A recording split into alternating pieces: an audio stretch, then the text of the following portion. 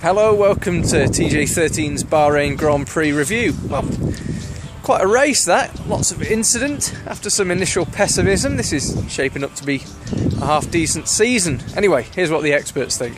The 2018 Bahrain Grand Prix, what a race. What happened to Verstappen? Beginning to look a little bit like a rookie driver. Driver of the day for me was KMag, because I like a driver who gets his elbows out. KMag, he'll F you up.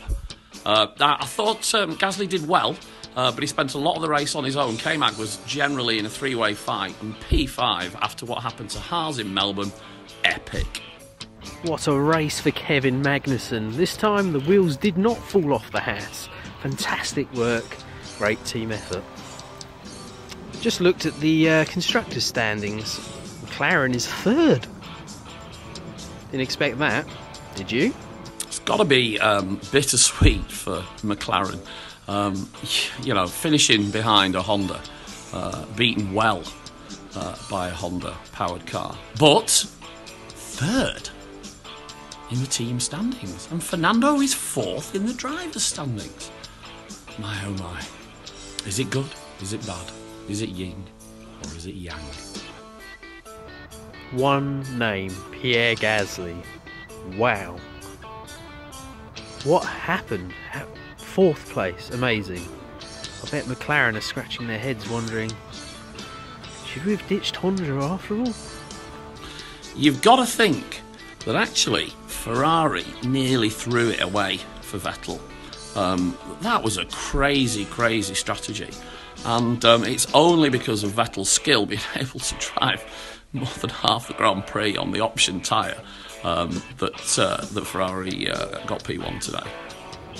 Should Bottas have got the move done to take Vettel on the last section of the race?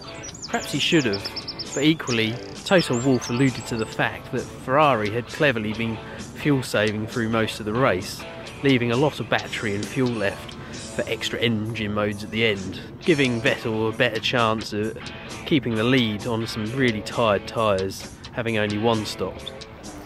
Hats off to Mercedes actually. They used Lewis, who was clearly not going to be challenging for the win, to try and slow Vettel up, giving Bottas an actual chance at having a go at him later on in the race. Nearly worked. Good team playing. Well done, Mercedes. 42 overtakes in the first 10 laps. The DRS zone was extended 100 metres this year, and clearly Charlie Whiting got it wrong. The FIA really need to look at the way teams are doing pit stops. Teams are trying to shave tenths off by making them even faster and faster, using the light system. Well, clearly it didn't work today with Kimi Raikkonen's stop. The Ferrari mechanic had a horrific leg break live on TV, and I think the FIA really need to look into this and try and do something to prevent this happening again. After today, I've decided Kimi is the new Mark Webber. Whenever the team seems to have a major F-up, it's always Kimi that suffers. Thanks everyone for watching, and remember to let us know what you think. Comment underneath the video. See you next time.